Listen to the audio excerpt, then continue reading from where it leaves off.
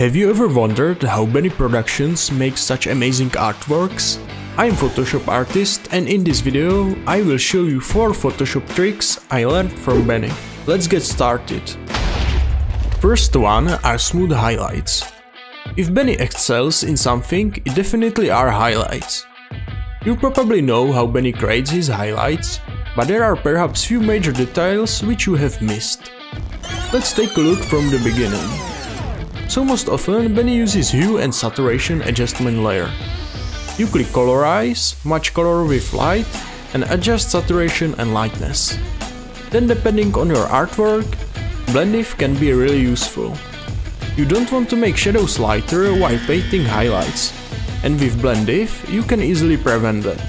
You have to open blending options and then move slider named underlying layer while holding Alt key. You may have known all this, but here is one more key thing that Benny sometimes uses to make highlights really pop.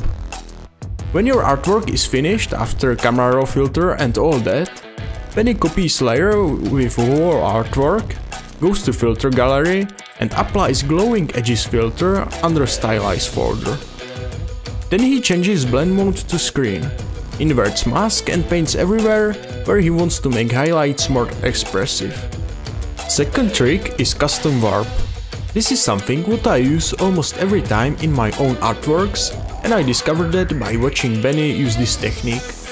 Custom warp is a powerful tool which allows you to change shape or perspective of an image pretty quickly, and it's not complicated at all, as it seems in the beginning. You enable custom warp in Photoshop by pressing Command+T and then left click and warp. Most common use is probably while working with textures to make them look 3D. You can see this in Benny's realistified series really often. Another example could be my own artwork of an iron golem, where I made wall golem just by warping single texture. Third trick is epic glow. We all can agree that Benny is master of glows, and they just look always cool and magical. Benny uses, as you may know, solid color with linear dodge add blending mode, and then just paints with large soft brush. It is simple as that. And since I learned this technique from Benny, I use it every time when I need to make something glow. Last one is depth of field or blur gallery. When you want to create a depth effect in your art, the most common way is to add blur to background and foreground. Lot of people automatically use Gaussian blur, which can be in some cases fine, but in other cases it ruins the lights in image. A much better option is blur gallery. There is for example bokeh option, which simulates view that you see in real life when something is out of focus.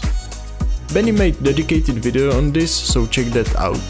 So these were my top 4 tricks which I learned from Benny Productions. If you want to support me, please leave a like and subscribe to the channel. Let me know in the comments below which one is your favorite or what have you learned from other creators. Thanks for watching.